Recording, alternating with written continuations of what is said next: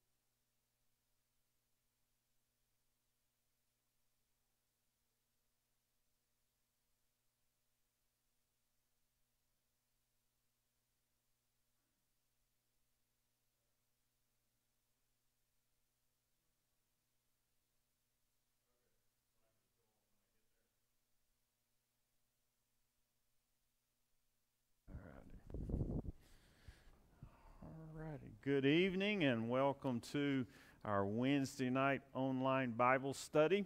Let me just give you a few announcements as we get started. Due to our situation with coronavirus and everything, we are encouraging you to give online. And if you can't give online, you can stop by the church and drop off a check, or you can text, and they've got slides showing you what you need to do. Also, as far as life group lessons, if we don't meet for life group, we're still going to send those out through email, or you can drop by the office and get one printed up. And then also don't forget, you've already got your reading plans, adults and students, you've got your book. And then parents, don't forget you've got your children's book, and especially since they're out of school right now, you've got a few minutes maybe you can go through these lessons with them. And so don't forget to stay in the Word, read in the Word, and encourage one another through this time. As far as our Sunday services coming up, we will let you know by Friday what decision we make. And we will let you know through our one call and through Facebook. And so we will let you know what's going to take place as we go through some of these different times with this coronavirus and what's going on in our nation and in our country. And so we do want to have a time of prayer. And I do want to say this: if you do have any comments or any questions, please comment there on Facebook, and we'll hit those at the end. If you do have any prayer requests, send those in, or you're like, hey man, this is a private request, email me or Kristen, or just call the office tomorrow and let Kristen know, because we do want to be praying for one another, caring for one another. Also encourage you to call those shut-ins and elderly people that you know, and check in on them in the days ahead. And so let's just have a time of prayer and really go to the Lord in prayer and really pray for our situation that we have going on, and praying for families and most of all our nation. We do want to pray for our president and all those involved from in our medical fields, and the doctors and the nurses. We just want to pray for all of those tonight and lift those up to the Lord in prayer, and pray that His hand would be upon those. Again, as we said Sunday, we don't have to fear as children of God. God's in control. We just got to cast all our cares upon Him, as 1 Peter 5 says, because He cares for us. Proverbs 15:9 says this: the prayer of the upright is his delight. And hopefully, even through this tragedy, we might spend more time in prayer and calling on the name of the Lord and asking Him to move and work. And so let's just remember that God is in control. And ultimately, we do want to pray that lives would be changed by the gospel through all of this, that people would contemplate eternity, contemplate where they will be in heaven, or will they not be in heaven and miss out on all the great things of heaven and be in hell. And so let's pray for that. And also, I'll be preaching this Sunday. Actually, I'll be preaching on the rapture, and be preaching on the church being called home, and will you be part of that rapture? And so we do want to pray for the God to just really move and really work. And so let's just have a time of prayer. I'm just going to lead us, and let's just really pray for our country and lives and families. So let's pray. Dear Heavenly Father, we do come to you, and Lord, we ask just in your mercy and your grace that you would just stop this pandemic. We pray that you'd save lives. Lord, we pray for those that have been infected. Lord, we pray that they would get over it, that they would resume life as normal. Lord, we do pray that you would just be with our president and all of our leaders here, government leaders, all those in the medical field, our emergency people, all those helping with police. And Lord, just give them wisdom, Lord. Many of them are working around the clock. Many of them are having to make tough decisions. And so, Lord, we just pray that you would protect them. And Lord, your word tells us to pray for our leaders. And so, Lord, we just pray for them. Lord, we pray that your hand would be upon them, that you would minister to them, and that your grace would be upon them. And Lord, we pray that you would just help us to walk in wisdom. Lord, we need your wisdom. Lord, apart from you, we can do absolutely nothing. So, Lord, we ask for wisdom as individuals. We ask for wisdom as families. We ask for wisdom as churches. We ask for wisdom as a nation, Lord, and ultimately a world, that we might seek you, Lord. And so, Lord, we ask also as we prayed Sunday that you would just protect our missionaries. Some of those missionaries are in tough parts of the world, and some of them are in areas where this virus is really spreading. And so, Lord, we pray for that you would protect them and their families. But, Lord, again, we also pray that the gospel might spread like a virus. And, Lord, many people's lives might be changed. Lord, we pray, again, for those on our prayer list here at Bethsaida. We pray for those that are sick. They may not have this virus, but they may have crud or pneumonia or some other things, or they've just come out of surgery. Lord, we pray for your hand to be upon each one in our body. Lord, may you minister to them as only you can, because you're Jehovah Rapha. You are the God that heals, and that nothing, you can do whatever you want to, Lord. And so, Lord, we are grateful for that. And so, Lord, we're just grateful that you love us. Lord, we're grateful that you'll never leave us. You're not going to turn us aside, kick us to the curb, but you truly do love us. And Lord, we do thank you for that. And Lord, we love you, and we thank you for eternal life. And Lord, we do thank you for your watch care. We thank you for your provision, protection, and another day that you've given us to experience grace and mercy and love. Again, we do thank you for just another beautiful day to see your handiwork in the creation. And so, Lord, we again just pray for our other sister churches in this area. We pray that you would watch over and protect them.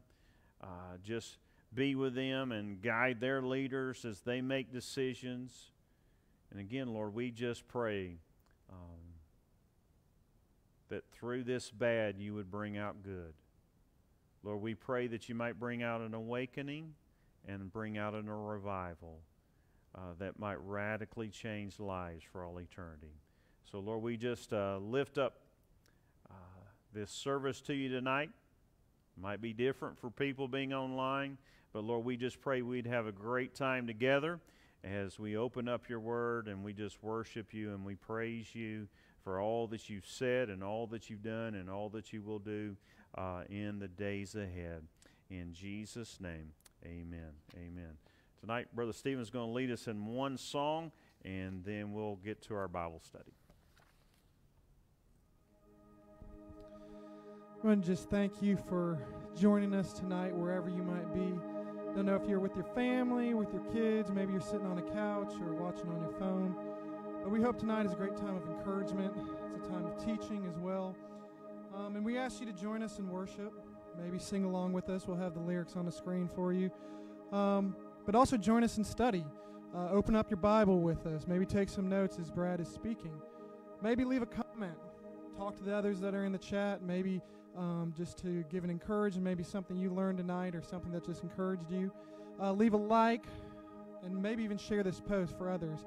And so what I want to do is I want to share a verse for you out of Psalms 34, 1 through 4 that says this: that I'll bless the Lord at all times. His praise will always be on my lips. Another way to read that is his praise will continually be in my mouth. Verse 2 says, I will boast in the Lord. The humble will hear and be glad.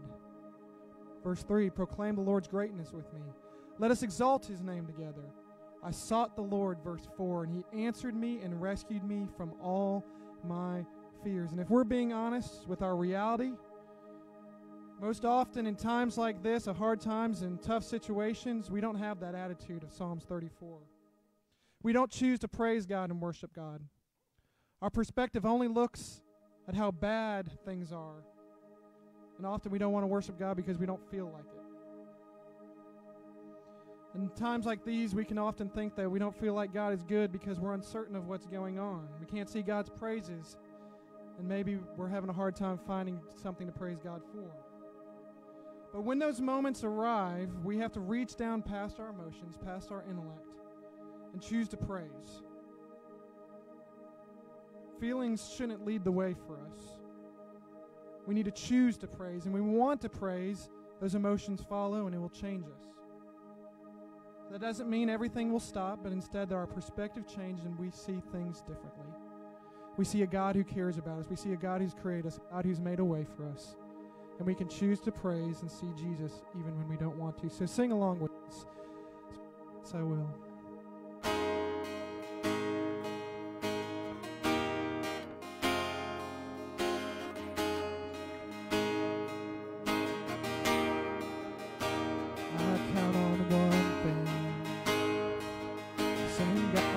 Never fails, will not fail me now. You won't fail me now in the waiting. The same God who's never late is working all things out. You're working out. Yes, I will lift you high in the lowest valley. Yes, I will bless your name. Oh yes, I will sing for joy when my heart is heavy all my days. Yes, I will.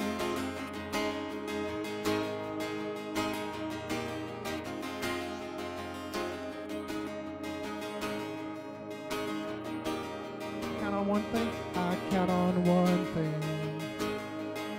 The same God that never fails will not fail me now. You won't fail me now in the waiting. The same God who's never late is working all things out. Working all things out. Oh yes, I will lift you high in the lowest valley. Yes, I will bless your name. Oh yes, I will sing for joy when my heart is heavy all my days. Oh yes, I will for all my days. Oh yes, I will, and I choose to praise, to glorify the name of all names that nothing can stand against, and I choose to praise. Glorify the name of all names, that nothing can stand against, and I choose to praise, to glorify of all names, that nothing can stand against, and yes, I will lift you high in the lowest valley, yes, I will bless your name.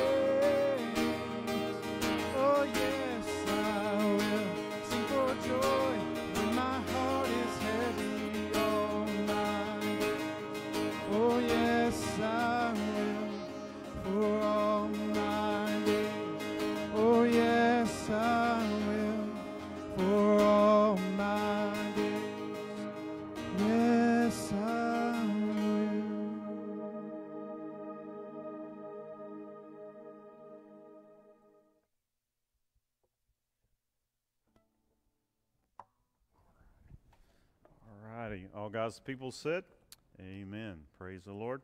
Praise the Lord. Love that one line in that song.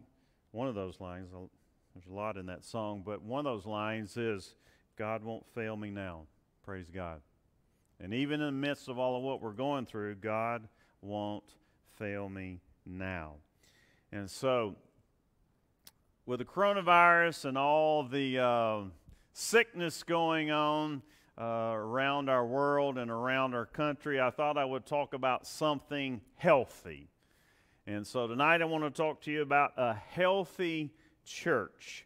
If you're going along with our readings, what we're doing on Wednesday night, we're reading through the New Testament. We got one chapter a day to read, 5 chapters throughout the week. And what we're doing on Wednesday night, I'm taking one of those chapters, and we're just kind of looking at a passage in one of those chapters, and we're looking at that. So today, our chapter to read for Wednesday would have been 1 Thessalonians chapter 5. And so what we want to look at tonight is verses 14 through 22. because the first 11 verses we take a long time to look at because it's dealing with the day of the Lord, and Sunday I'm going to preach on the rapture anyway.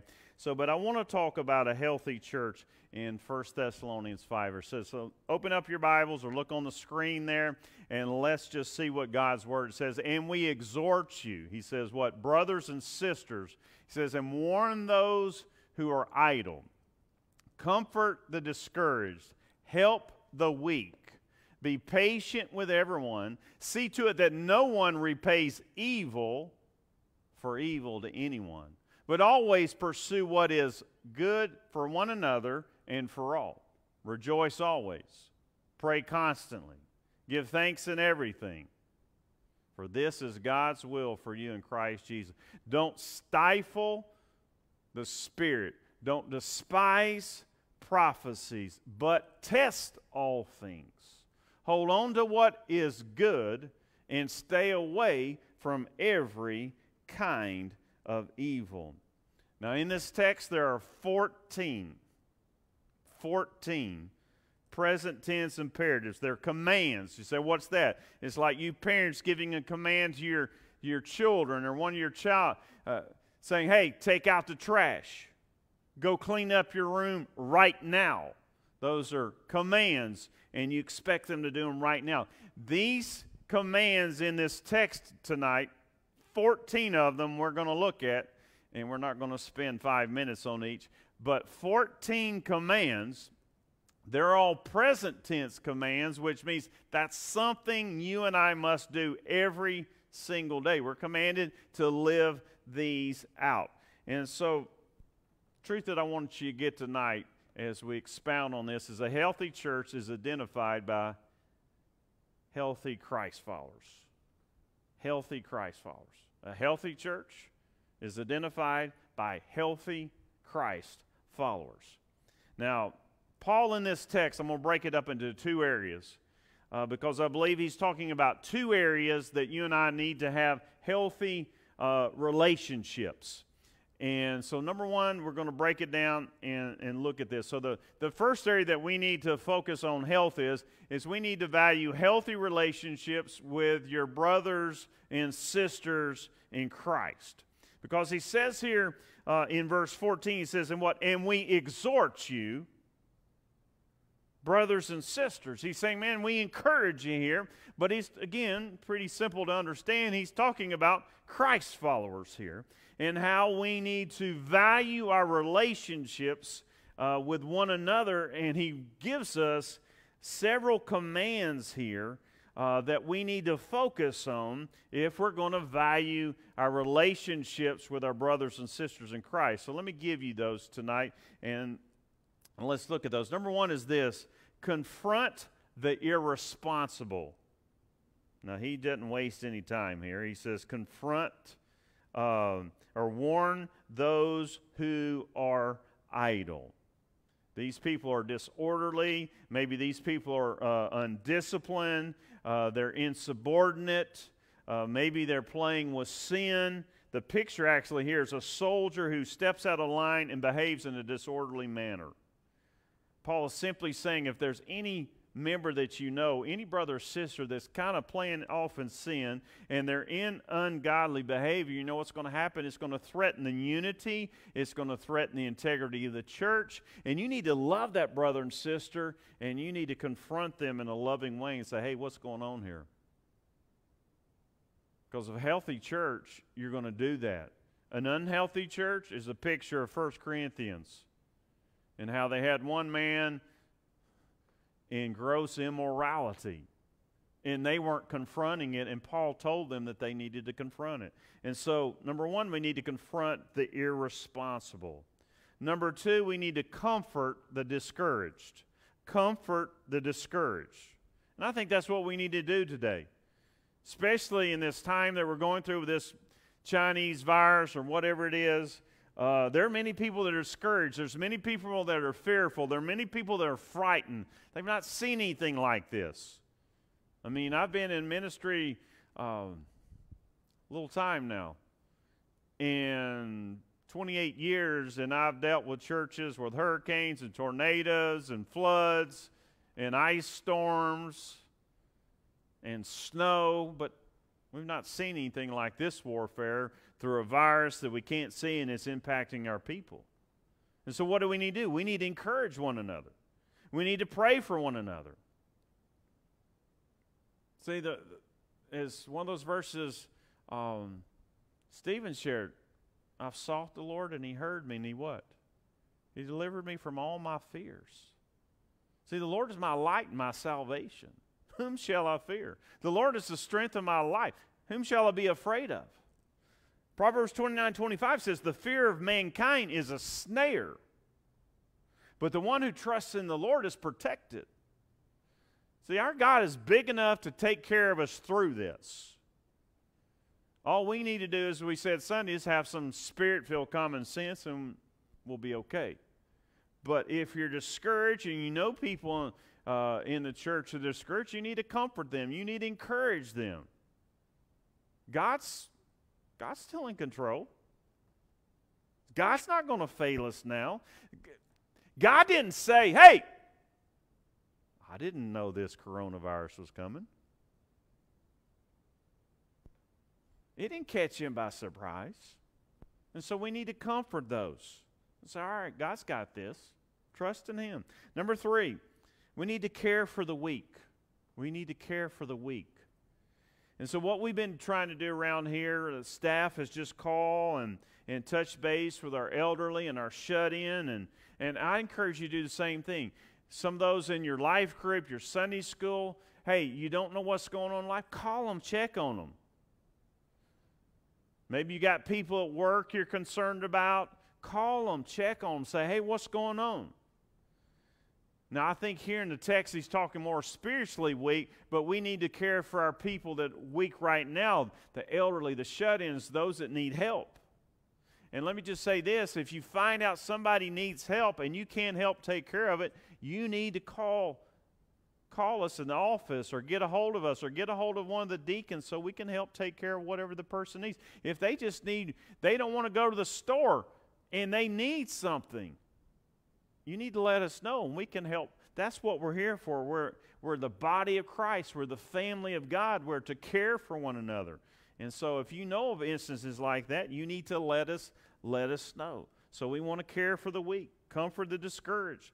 Number D, practice patience with people. Now, that's something we all have to work on. Now, this word here, patience, means to have a long fuse. Doesn't mean to blow up easily. Doesn't mean to fight with people over toilet paper at the store. But we're to practice patience. Now, none of us have this down perfect. But if we're going to be spiritually healthy, we got to practice patience with one another. None of us are perfect. All of us are hopefully growing. If we're not growing and we do need to be confronted with sin, hopefully we can confront people and help them to start growing. But we got to understand, none of us are perfect. We all have shortcomings. We're all work under progress. We're under construction. God is at work in us, and we need to understand that with one another in the body of Christ. That's another reason to look at, while we've been looking at the spiritual gifts on Sunday night, is because so we can understand where people are gifted and how we can work alongside one another and understand, oh, that's why they're that way. They're gifted that way. And so practice patience with people.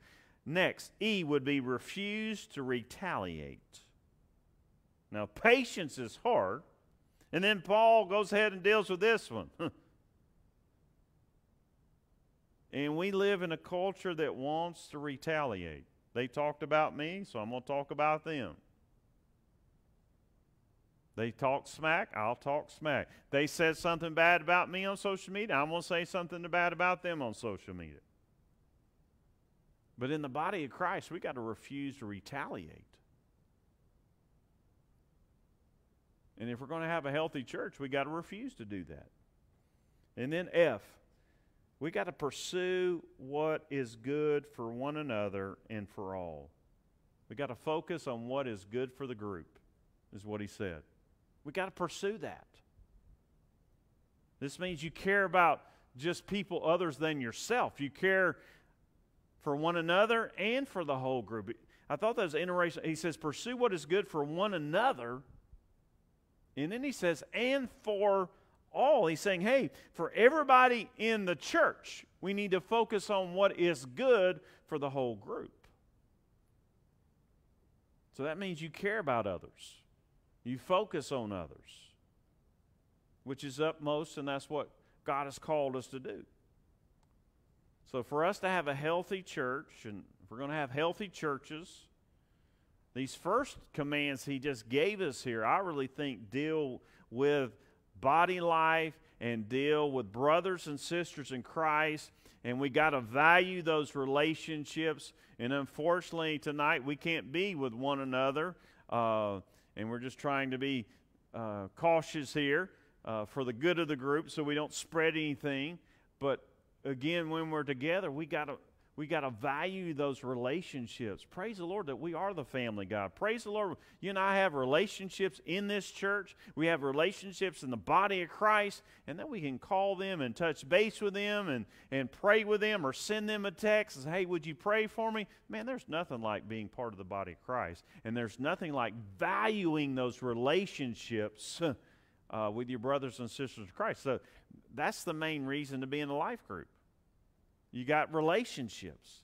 That's the great thing about being part of a D group. You go deeper with people because you have those relationships. So I think first here Paul is saying, hey, let's value these relationships that we're having with our brothers and sisters in Christ.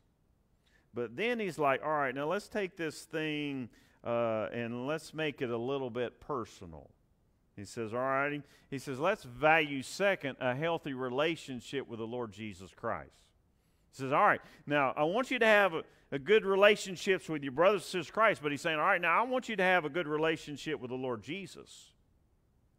And again, these are commands. I didn't come up with this. These are not suggestions. You can do these, some of these. Now, some of those have been nice to pick those out of that last one, you know. I don't mind caring for people, but I don't have patience. That'd be really nice, but that's not what the text said. They were all present tense commands that we got to strive to live out daily as Christ followers. So let me give you some, I think he's got 8 here. So give me about 5 minutes on each one and we'll be done. No, but let's look at these 8 imperatives that he gives us. Number 1 is rejoice consistently. Rejoice consistently. He says, rejoice always. And I'm sure some of you are thinking, how can we do that with COVID-19? How can we rejoice with a Chinese flu and virus and pneumonia and the crud and all the other stuff that we got going on? Let me say this one thought. Joy is not something we work on, but is something that we live. Scripture says what? The joy of the Lord is our strength. Our joy is not based upon happiness and circumstances. Okay, there's a big difference. Joy is because the relationship you have in the Lord. Joy is about the worship you have with God and how you want to worship God every day and you want to praise God every day. See, Christ is our example. I'm always amazed at this verse in Hebrews 2. It says, who for the joy set before him endured the cross, despising the shame. He said, who for the joy was before. He's talking about the cross. He did that out of joy because he knew that it was going to purchase salvation for us. See, we experience constant joy when we allow the Holy Spirit to work in our lives. Again, you see some of the fruit of the Spirit in this text. One of them was patience in the few verses before, but joy is one of the also. Fruit of the Spirit is joy. How does that happen? From the Holy Spirit working in our lives. But you got to understand, joy is never generated from your bank account or what's going on outside in the world. It's always from the inside out and how Christ is working in and through you. And so Paul said, man, we got to rejoice always. Why? Because God's sovereign. God's in control. God loves us. God cares about us. God saved us. God redeemed us. And we can rejoice. Second, he gives us, all right, let's be persistent in prayer. Persistent in prayer. Now he says, pray constantly. Or pray without ceasing. This is the attitude of prayer. What he's saying here is you need to be ready to pray at any time. But Paul's saying just don't pray, as Jesus said, don't pray vain repetition. Say a couple words and you say it over and over, same old thing. Talk with Jesus. See, prayer should be a regular part of our lives. Prayer is a practice to cultivate. See, we got to spend time in prayer talking with Him. Mark Batterson said this, the greatest tragedy in life is prayers that go unanswered because they go unasked. James says, you know, you have not because you ask not. Jesus said in Matthew 7:7, ask, seek, and knock. You've got to ask. So we need a spirit of dependency upon the Lord. We got to pray constantly. Say, all right, Lord, I need you. Lord, we need you in our country. We need you in our city. We need you in our county. We need you in our state. We need you in our nation and our world. Did you know out of the approximately 667 recorded prayers in the Bible, there are about 454 recorded answers? So that'll encourage you. God will answer prayer. What do we need to do? Keep praying. Praying for our country, praying for this virus to be stopped, praying that God would give medical people the wisdom and the knowledge of what to do. Pray knowing that God supernaturally, if He wants to shut it down, He can do that. But pray that God's hand would be upon our lives and our families and our nation. And sometimes, I think C.S. Lewis said this, you need to understand this. Pain is God's megaphone. And God's trying to get the world's attention to let us know there is only one way to get to heaven, and there is only one way to live, and it's for Jesus Christ. And so we've got to pray that people might wake up to the truth. And so we've got to be praying. And we've got to understand, as Jeremiah said, you say, man, I'm just concerned, and everything I see on the news, and I see a bunch of fearmongers and all this, you need to understand. As Jeremiah 32:17 says, nothing is too difficult for God. So trust God. Be persistent in prayer. Rejoice consistently. Number 3, be grateful in attitude. Give thanks in everything, he says. Now, look at the verse. It says give thanks in everything. He didn't say give thanks for everything. He didn't say give thanks for the coronavirus. But he says give thanks in everything.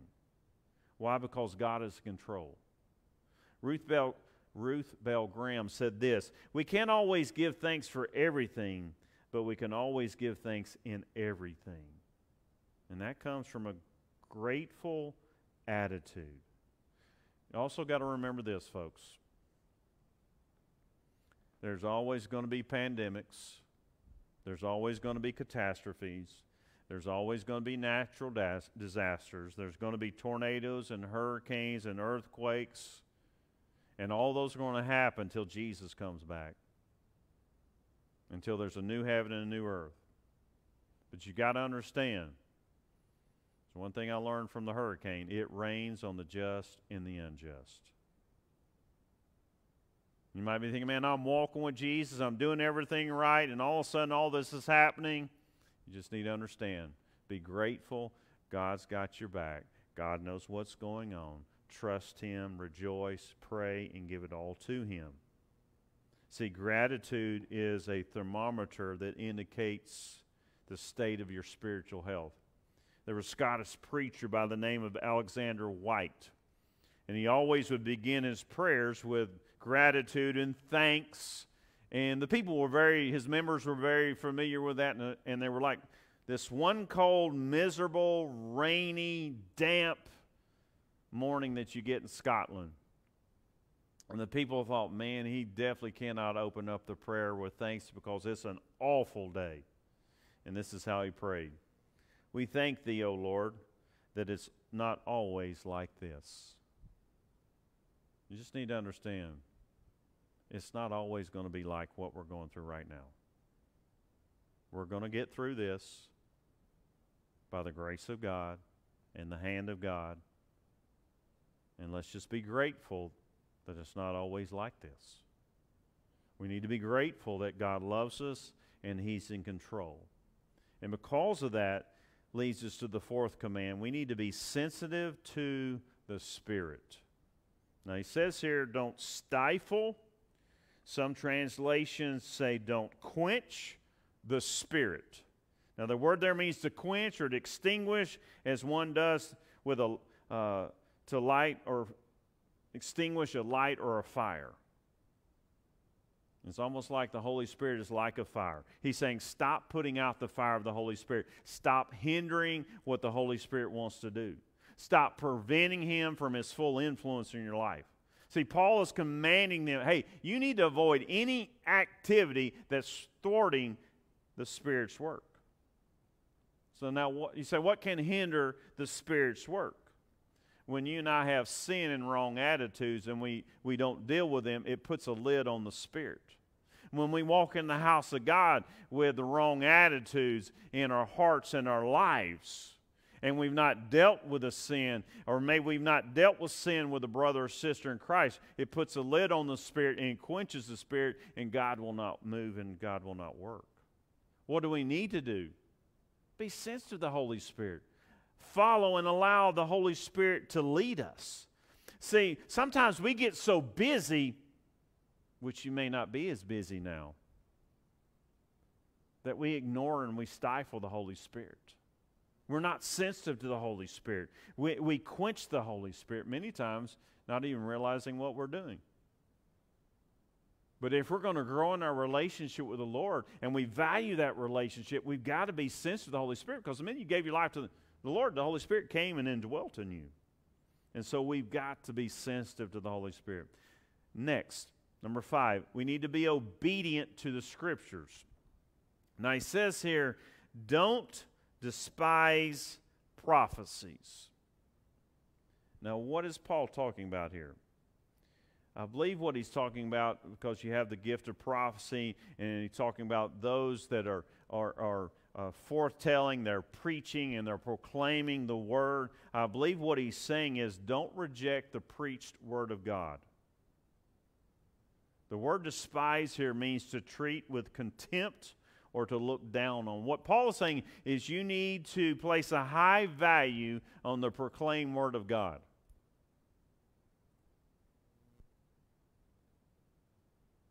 And unfortunately, there's not a high value on the preaching of God's Word today in our country.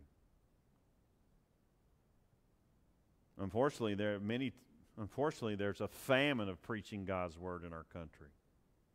Many churches you can go today and you might hear a nice story and a few good illustrations, but you won't hear God's Word. And because of that, you have many people that are illiterate and do not even know what the Bible is. So what he's saying is you need to be obedient to Scripture. You ought to love the Word. You ought to love God's Word, but you ought to love hearing God's Word proclaimed and hear God's Word preached. You ought to love hearing God's Word taught.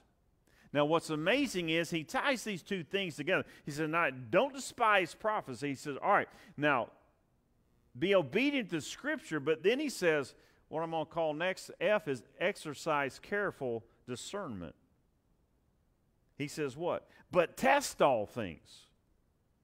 Now, that word there, test, means you need to examine closely. Now, this is what he's saying. He's saying don't take for granted what you hear from your pastor or anybody you hear preaching and just take it without making sure it lines up with the Word of God. As I've told you many times, no matter what I'm preaching, you better make sure it lines up with the Word of God. And if you listen to anybody on YouTube or Facebook, or you go to another church and hear someone preach, or on TV or whatever, you need to make sure what they're preaching lines up with God's Word. Because if you don't, it will greatly affect your relationship with Christ, because you'll start walking in error. And so, yes, we want to love God's Word, and we want to hear it preached and taught, but we need to make sure what we're hearing lines up with the Word of God. It's being right. The person is rightly dividing the word of truth.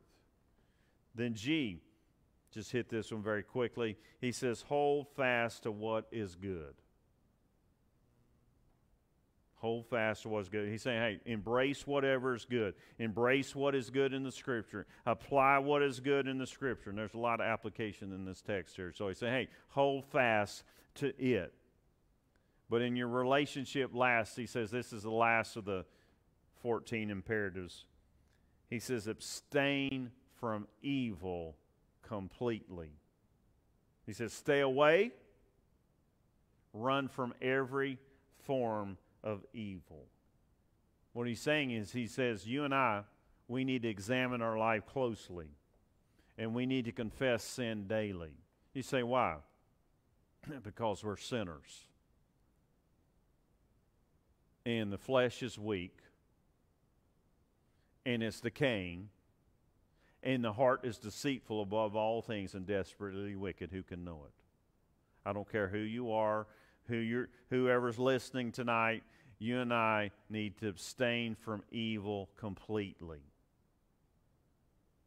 Because if we're not careful, sin will creep into our lives, and it will greatly affect our relationship with Jesus. And when our relationship with Jesus is greatly affected, our relationship with our brothers and sisters will not be good. See, Job is an excellent Old Testament example of one who abstained from evil. Don't mean to steal your thunder, Stephen. I know you're going to look at Job, but 3 times God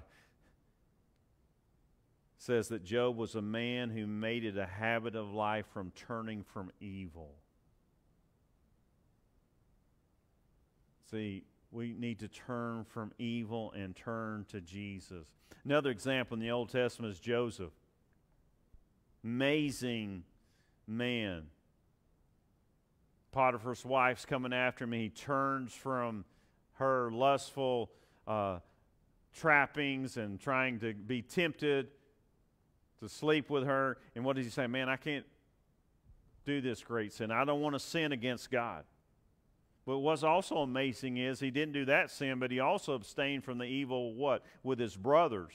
One of the points that we just looked at, one of the imperatives, was refusing to retaliate. It's amazing. Joseph did not retaliate against his brothers. He didn't get even. You and I would have gotten even with him.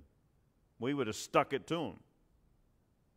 And so if you're going to value relationship with the Lord Jesus Christ, you got to have a daily quiet time. You got to want to praise Him. You got to want to pray. You got to be in the Word. You got to engage with His Word. That's why we give you reading through the Bible. That's why we give you the helps, is so that you'll engage with the Word. You've got memory verses, all of that to help our relationship with the Lord. And once our relationship is right with God, then it can be right with our brothers and sisters in Christ. But I'm just telling you, if your relationship was not right with Christ, more than likely it will greatly affect your brothers and sisters, and you won't be right with them. See, the church matters to God, folks. And it should matter to us. Say why? Father planned the church. The Son purchased the church with His blood. Now the Spirit empowers the church. Paul the apostle, you see through many of his epistles, prayed for the church. And you know what? We get to participate in that church now. Now, unfortunately, we can't meet tonight. But we're still able to meet online. We're still able to talk to one another. We're still able to send emails. And if you really want to see someone, you can FaceTime them. If you don't know what that is, ask your grandkids or somebody younger. They'll tell you. But we get to, what a privilege to be part of the body of Christ. And so I really think Paul is giving these commands at the end to this church at Thessalonica, which we saw was a genuine church. God was working in it, but Paul said, man, I want you to be a healthy church. And you got to keep doing these things if you're going to be a healthy, genuine church. You got to put these things into a practice. So imagine, man, what a church would be like if we all lived out these commandments daily. If we loved our brothers and sisters in Christ, if we desired to be with the family of God, if we were devoted to one another. See, each of us got to do our part. And in these times of uncertainty, and it is uncertain, you say, hey, what's going to happen tomorrow? I don't know. But I know who's on the throne, and I don't have to fear. I just need to keep falling in love with Jesus, and I need to love my brothers and sisters in Christ. So what do we need to do? Pull together. Love God and love your brothers and sisters in Christ. And also love those that don't know Jesus Christ. And if God gives you an opportunity in the days and weeks ahead, it might be online. Who knows where God might give you an opportunity. But you need to understand their only hope in the midst of all this uncertainty is Jesus Christ. And so what does God want our church to be? He wants it to be healthy. What does He want in our lives? He wants us to be healthy. See, a healthy church is identified by healthy Christ followers. How are you healthy? Focus on your relationship with Jesus and focus on your relationship with your brothers and sisters in Christ. You have to value those. Let's pray. Dear Heavenly Father, we do thank you for this amazing text that you have given us. And it's a challenging text, to be honest, Lord. Many things in this text even challenge me, and many of these things I fall short on and need to work on each and every day. And so, Lord, I pray again for my brothers and sisters in Christ that you would just encourage them, minister to them, pour out favor upon them. Lord, again, we just pray for all of our members. Lord, your hand of protection would be over them. Lord, we pray none of them would get sick from this virus. I know many are sick due to the other stuff going around with infections and upper respiratory and flu and pneumonia. Lord, I know we have several that have all of that, Lord.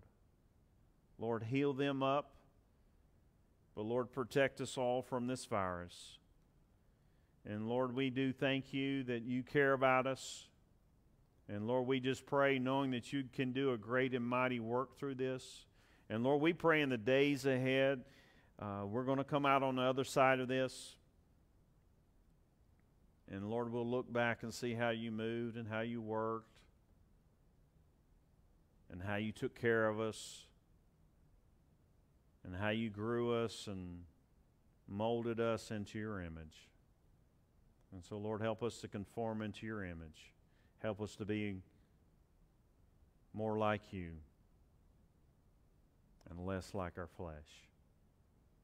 Lord, we're grateful again for technology, that we can do this and put this out. And Lord, I pray you'd send it to whomever you want it to be sent to. May it be an encouragement. May it be strength. May it just speak into people's hearts. May you receive the glory and the honor and the praise. In Jesus' name, amen. Amen. Did we have any questions or anything?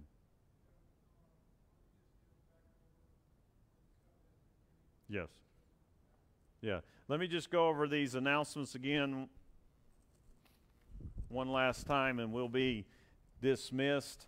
And but just let me just remind you, you can give online. Your life group lessons will come through email on Friday. If you're not getting them through email, call Kristen, and we'll have that for you, and you can swing by the church and get that.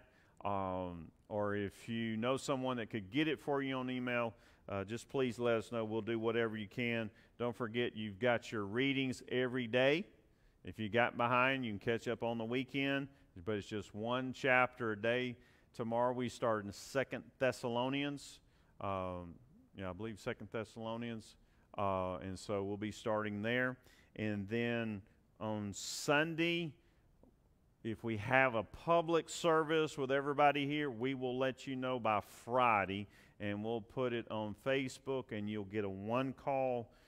Also, pray for one another, and again, check on those that are elderly. Check on those that may have health issues, and if there's any way, if you find out there's a way that we can help them, please let us know. That's why we're here. Or call a deacon, call somebody in your life group, and join together. And so we hope y'all have a great rest of the night. We'll be talking to you in the days ahead. If you need anything or have any questions, email us, call us at the office. We are at the office. We're in the office. Kristen will be here tomorrow 10 to 4, and she'll be here Friday 9 to 3. So if you have questions, Stephen's here, and I'm in and out. We're in and out of the office. So if you need something, have a question, please call us. We love you. God bless you. Have a great night. May God's hand be upon you, and may He pour out His favor on you. And we'll see you down the road. And if not, we'll see you Sunday, whether live or online. If we do not have live services, we will do the same thing like this. But we'll let you know, and may God's hand be upon you. Thank y'all.